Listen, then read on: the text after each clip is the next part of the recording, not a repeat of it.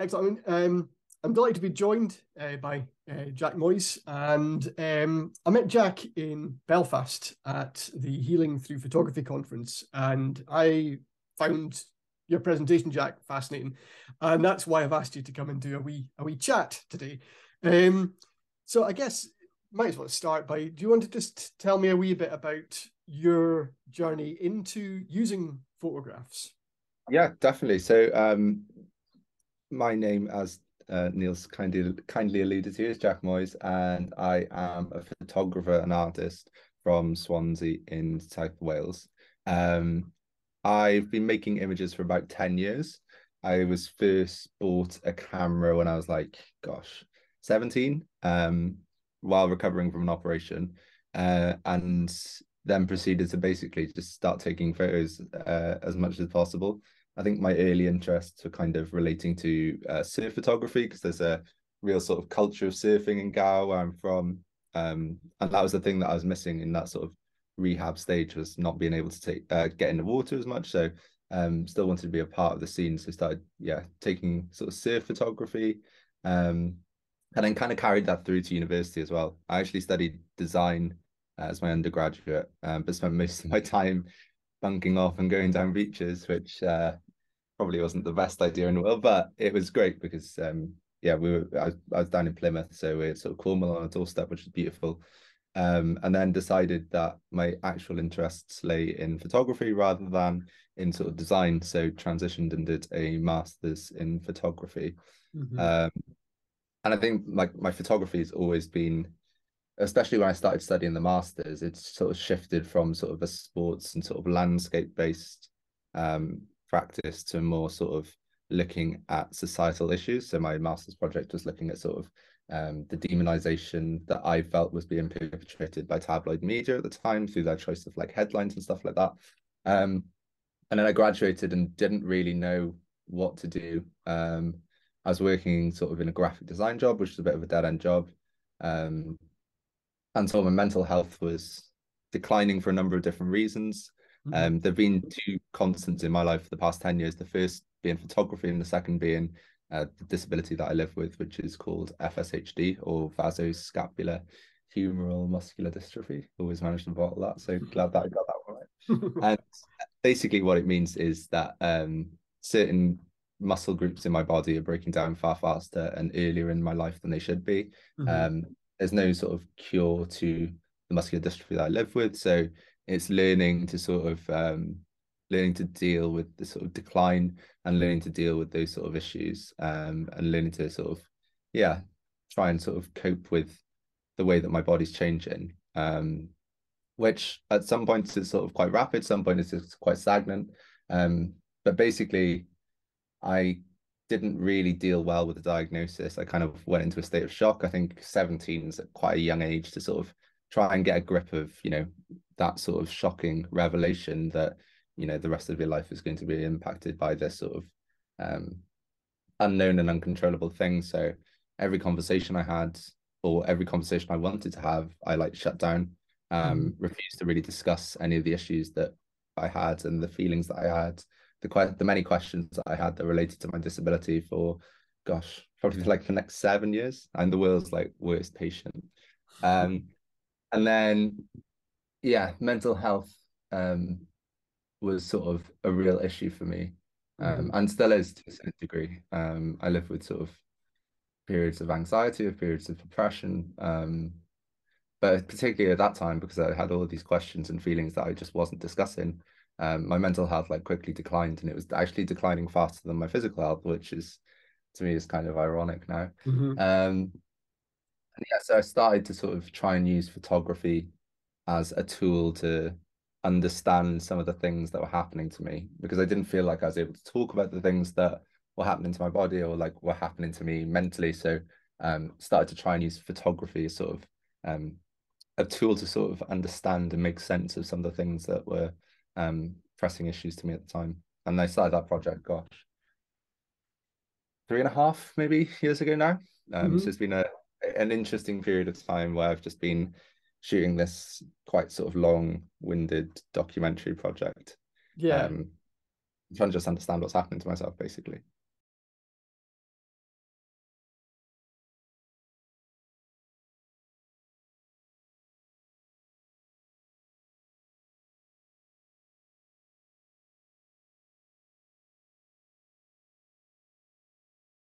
And was it a technique that you'd heard of before, or was it something you just sort of fell into and thought, oh, you know what, I could maybe use this?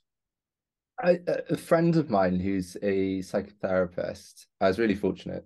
So one of the few people that I did open up to about it, she was a psychotherapist and had studied psychology, and she could see how sort of difficult it was for me to sort of have these conversations. So, she suggested maybe potentially using photography as a sort of a medium. I'd not really, I wasn't really aware because a lot of our studies when I was doing my master's in particular, we were focusing on sort of documentary photography as being this like kind of cold, calculated, um, you don't have this sort of personal link to the project because that Mhm. sort of muddies the water, so to speak.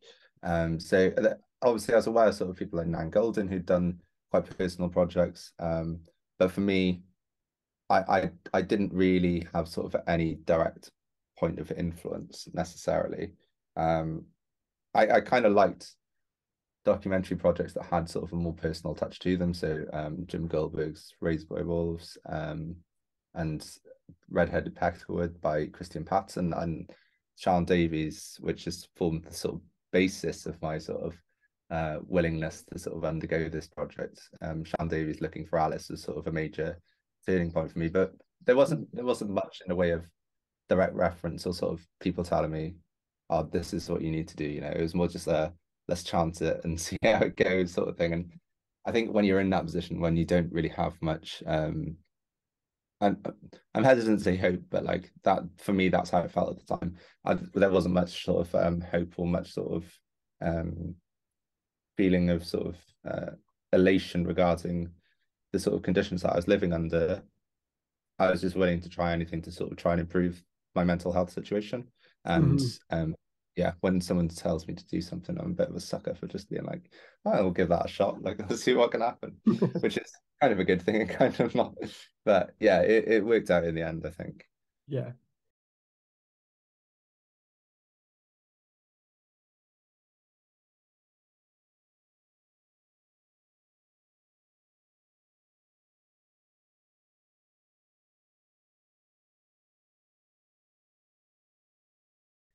And I mean, how did you start the process? Were you doing self-portraiture anyway, or did you just think, you know what, I'll turn the camera on myself and Yeah, I think I'd always had an interest in self-portraiture. I'd never, one of the first reasons that I started picking up a camera was because I wasn't really that I wasn't that keen to be in front of the camera myself. So I was like, oh well, if I'm the photographer, then I don't have to have my photo taken, which is yeah, I think a lot of photographers have a similar sort of feeling. very Uh, much. and I've talked to loads of people that have said the exact same thing. But I think it was, gosh, maybe 2019, like late 2018, early 2019, when I decided that actually a lot of my issues stem from sort of a lack of, yeah, just self-awareness of self sort of pride in self, the way that I looked. Like I did, I'd been told that I looked a certain way and I felt like that was perpetrated um sort of widely in society by other people. Mhm. So I decided that I was like, it might help to sort of turn the camera on myself and try and take some images that for me allowed me to sort of understand how I looked first and foremost and like how my body performed. Um, Concentrating on the sort of elements that I thought, you know, my condition was affecting more quickly than others. And yeah, I, it was never sort of meant to necessarily be shared. At least that element of the project was like something for me that I was like, oh, this is, it might help my feelings about self-worth, about sort of body image. And yeah, I was at a stage where I was like, I just need to do something that will hopefully help. So it was turn the camera on yourself and hopefully find some sort of sense of peace to a certain degree with what you Yeah. find. And I think working in sort of a dark room helped that as well. Like it was a very sort of slow, laborious process, and you were always sort of, being very wary of the sort of technical aspects of image making. And I Mhm. think that sort of benefited me and provided me sort of with an insight really, or like an in at least I sort of liken it to a sort of a foot in the door moment where because I was looking at these images under red light, because I was sort of concentrating on the technical making of the image, it actually, you know, the focus wasn't necessarily all on my body, which I think was quite interesting. So that provided me with quite a nice sort of in, so to speak. Yeah.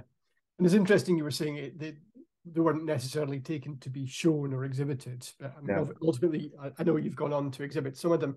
Because I think a lot of people feel that photography's become this kind of showcase of the self. It's like, I need to photograph the best of me and put it out there on social media and get all these likes. But actually, there's a way to use photographs, and it can be very personal. Yeah, definitely, definitely.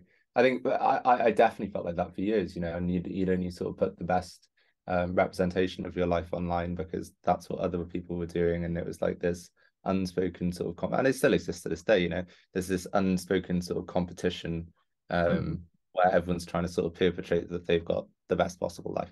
And for me, those images didn't necessarily fit that sort of that version of social media that a lot of people sort of relate to. So and especially because it was still quite sort of raw and still quite raw, I didn't really feel like I was comfortable sharing the images at that point.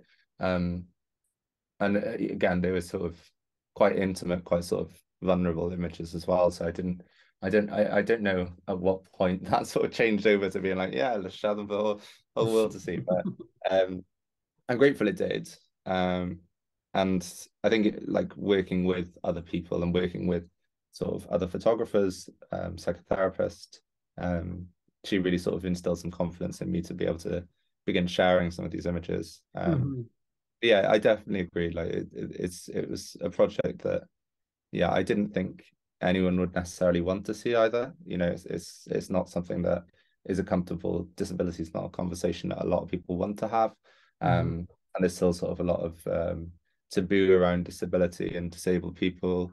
So I think that was sort of playing on my conscience as well and playing on my mind. Just like, do I want to sort of have this conversation, which will then change the way that a lot of people will look at me and will consider me as me. And so that was a sort of a conscious sort of sort of a hesitancy almost to opening up and sort of sharing those images at first. But I think the more that you do, the better the conversations you have are, you know.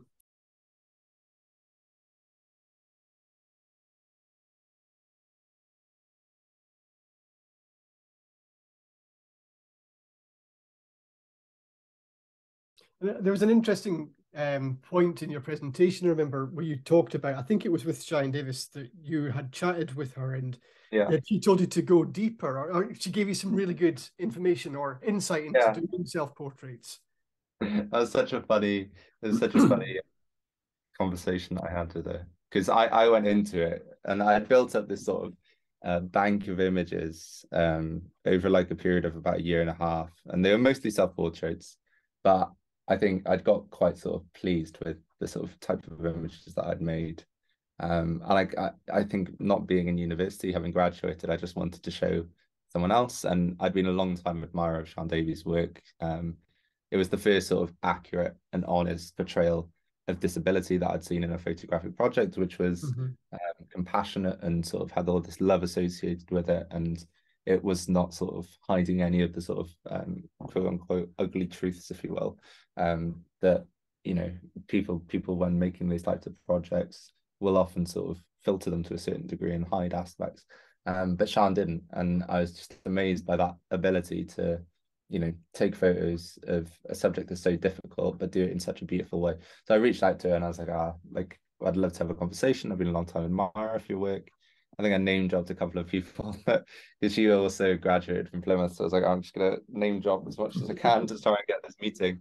And then eventually had the meeting, and I forgot how sort of critical Shan can be at times. And she didn't hold any, it was a no holds barred conversation. And she I'm hesitant to say one for the jugular, but I think it felt like that in the moment. But she was just very honest and very sort of to the point. And it was what I needed. But she looked at the images and she liked the concept of the sort of the way that the project was doing, but she felt that there was sort of still a sort of a reluctancy or a hesitancy on my behalf to sort of properly sort of integrate myself into that process and to just commit to that type of project, which I think to make a good project in sort of the photographic world, you've got to have that commitment, and that sort of, yeah, I'm going to go all in almost. She just pointed that out mostly, and sort of made me aware of the fact that even though, you know, I thought I was doing quite a lot of healing by taking these images, there were still so many elements to the sort of healing that I needed to do that I hadn't necessarily completed or necessarily sort of found the right way to have these conversations. So it did prompt a bit of sort of a re-joke with regards to, you know, going back. And again, I'm very fortunate that I work with a psychotherapist as well. So going back and sort of working with a psychotherapist and sort of trying to, yeah, just formulate another plan about how I could sort of have the conversations about things that weren't potentially relating to body image, but were potentially relating to more sort of the way that I viewed myself as a disabled person, the way that society had sort of ingrained in me this belief that sort of disabled people are sort of to be viewed as lessers, and that disability is not sort of a thing that we should necessarily be proud of or be speaking of. And so going back and sort of trying to readdress and sort of understand to a certain degree you know, why I felt like this, you know, what was underpinning some of these sort of rules that I'd set myself to live by, what was underpinning sort of some of the ways that I felt about myself and about other people that lived with disabilities. Yeah.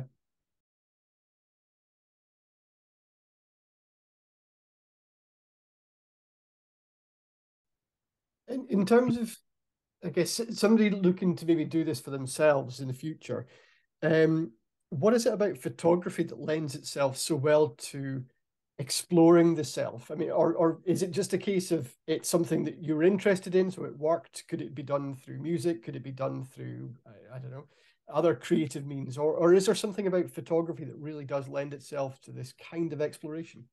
I think there's definitely, I think it's there's definitely projects that I've seen that aren't photography that do sort of capture this essence of like self-exploration. There was an album that I saw recently, and I can't remember who the artist was, but the whole album had sort of voice snippets of her father who died very early in her life, and these sort of snippets ran through the whole album. And I remember looking at that and being like, wow, that must have been such sort of a cathartic process of making that album.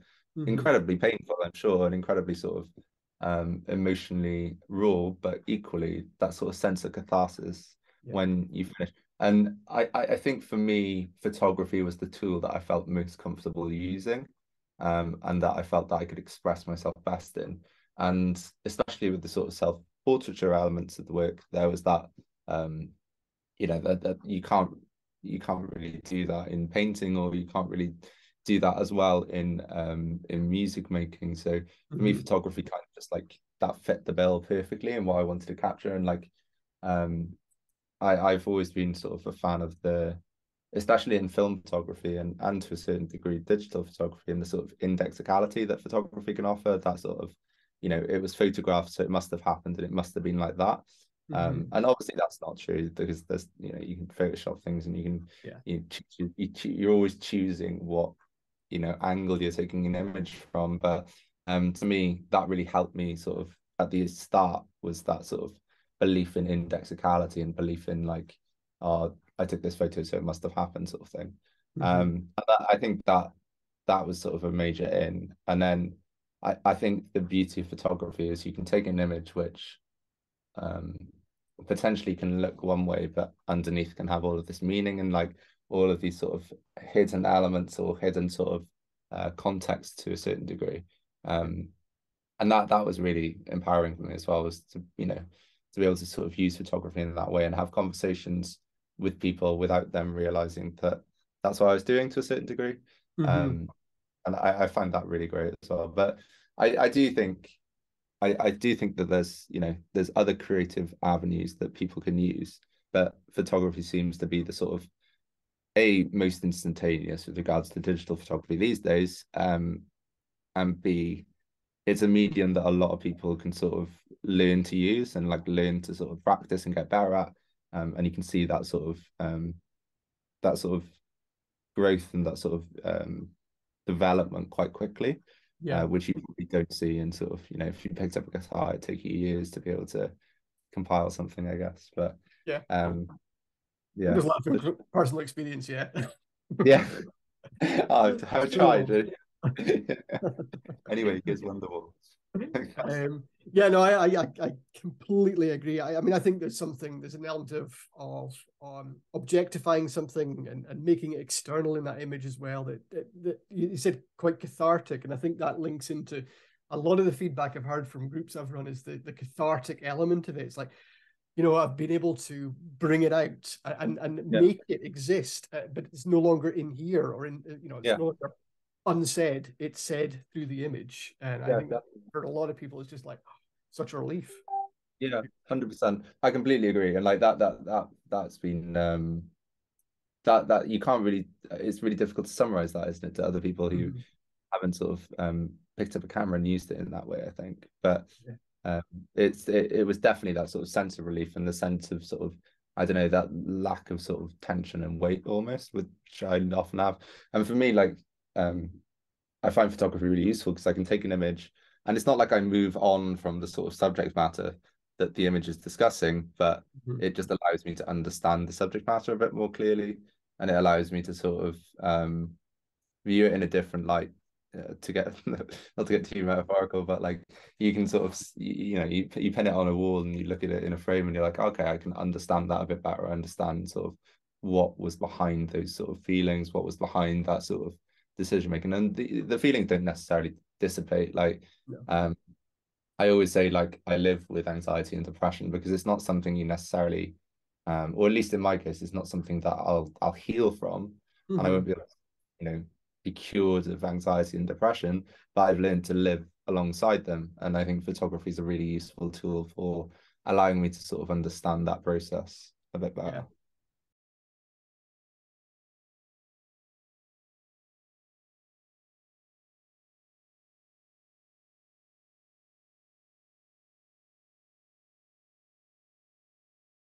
Yeah. Yeah.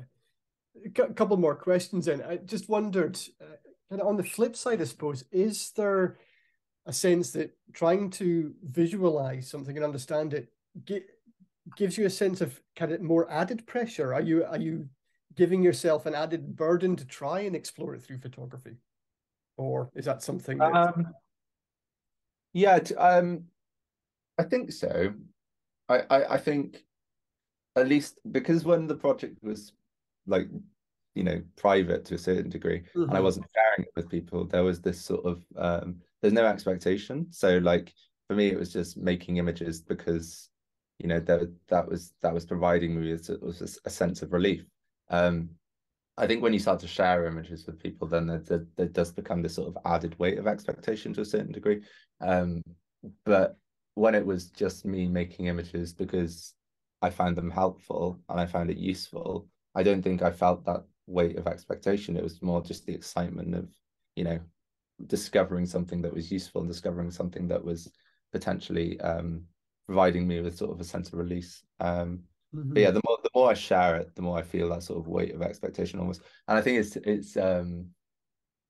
the sort of difficulties of, I always say that I don't want my disability to define me.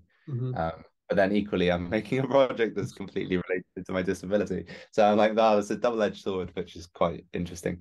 But I do think that, yeah, I think if you're making images for the sake of making images and it's for you rather than for anyone else, then that sort of weight of expectation for me at that stage didn't exist. Yeah. It was when I sort of started to try to appease, funding boards or appease sort of other people, try and make images that sort of explored things that I potentially wasn't ready to have conversations about. That's when it got sort of slightly more difficult. But again, I think the process of making images has allowed me to sort of move quite nicely through that and navigate my way through those sort of conversations rather than it sort of being a burden. It's been sort of a I was going to say guiding light, but that sounds so cheesy.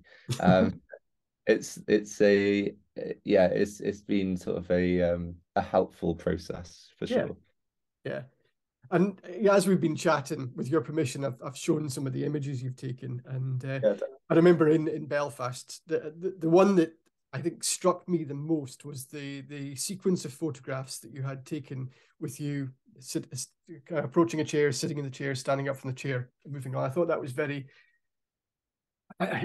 powerful. Seems like a cheesy word to use as well, but it was captivating, and it allowed an insight into somebody else's life through that visual means, and that was even without the narrative behind it. I appreciate that using photographs, the narrative becomes much more rich when it's attached by the photographer to the photograph. But I wondered if you had a favorite image that you'd taken so far, and which one you felt had kind of resonated with you most. Kind of, I guess, kind of go to that studium and punctum area where you've got that kind of real emotional resonance with a photograph. Yeah. It's a good question. I've got a very strange relationship with a lot of my work where after a certain I like it, but only after a certain amount of time, I think. And I think that's, it's good in some ways because it's always driving you to sort of try and create better images. And equally it's like, oh, I'd wish I could just sit back and enjoy, sort of rest on the laurels to a certain degree. I think I really quite like the image of the sinking ship. And again, I'm sure you'll share this with your students. And for me, that's sort of one of those that I shared in the early days of making this project. And I took it quite sort of soon after starting the project, where I was sort of trying to find some sort of semblance. Or essentially, no. So this was taken in the first year, and I was just sort of taking the self-portraits, and the concentration was on the self-portraits rather than being on sort of this wider conversation with regard to the landscapes and how that might sort of represent certain elements. And it was only when I went back over the sort of images that I'd created in the years previously that I started to see this sort of current of inquiry, like running through the images, the type of sort of subject matter that I was taking. And I think that for me is something that holds a lot, because it was quite clear that I was feeling a certain way about, the subject matter that I was trying to talk about, but equally didn't understand or know how to process it at the time. So that for me is one of my one of the ones I don't like as little. I like the ones that you're referring to with the sort of sequential shots, getting in and out of the chair, and I think I've got another one with like picking up a bag of shopping. Those have been sort of a more recent development, and I really enjoy that process of sort of trying to highlight difference and trying to highlight sort of and just make people think about the ways that they do things, and trying to sort of develop a sort of sense of understanding and sort of appreciation for other people's situations. And that for me is quite I enjoy that element of it, and I enjoy this sort of reaction that gets from people, because I've had a lot of sort of able-bodied people tell me that it's really made them consider the ways that they approach doing things, and how I don't want to say easy, but sort of how different it must be for other people. So that's a nice sort of feeling to have, is that actually this is stopping and making people sort of take note of the ways that other people might be struggling with this sort of very simple everyday task. Yeah, totally.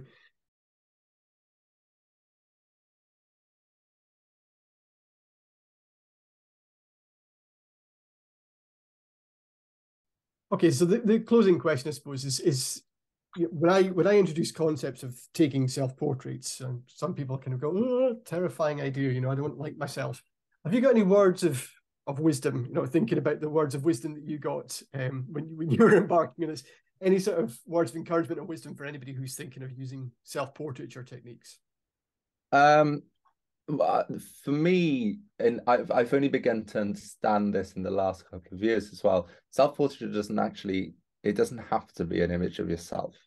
It doesn't have to be sort of, and here's me posed on a chaise longue. That doesn't have to be self-portraiture. And I think going into it with that approach, I wish I'd had that approach at the start, because it can be quite an uncomfortable situation, especially if you're not sort of fond of seeing yourself in front of the camera.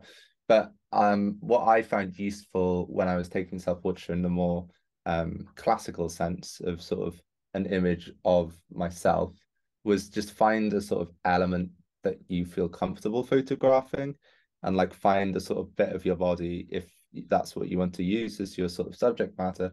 Find a piece of yourself that you actually are quite fond of, and then potentially hone in on that element, and then you can slowly sort of start to work your way outwards, if that makes sense. And I think, you know, that was a really useful process for me when I started taking images. Was I sort of found elements that I was quite comfortable of initially, and sort of not trying to push it too far and create images that potentially would set me back, but trying to find a way to sort of progress through this sort of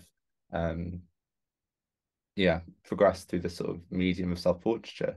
And for me, definitely sort of concentrating on an element that you really like, or that you feel comfortable taking an image of, and then sort of working your way outwards, until eventually you'll sort of be taking, you know, full self-portraits. But that was really useful for me when I started off. And also, like, you know, it doesn't have to be of you. It can be of things that symbolize you, or it can be, you know, a still life of collection of antiquities or stuff that represents you. That for me is still a self-portrait.